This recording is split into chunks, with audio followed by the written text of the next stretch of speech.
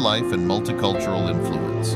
A story from New England to Argentina. Once upon a time, in the picturesque landscapes of New England, where autumn leaves painted the trees in hues of red and gold, and historical sites whispered tales from the American Revolution, a young girl named Shoshana Zuboff began to weave her own narrative.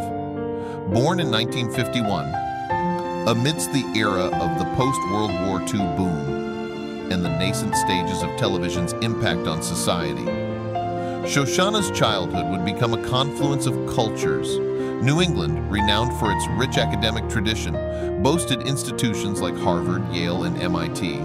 This region was not just an American academic haven, but also a crucible for intellectual pursuits. In such environs, young Shoshana would have been exposed to a milieu of thinkers, ideas, and a rigorous academic atmosphere.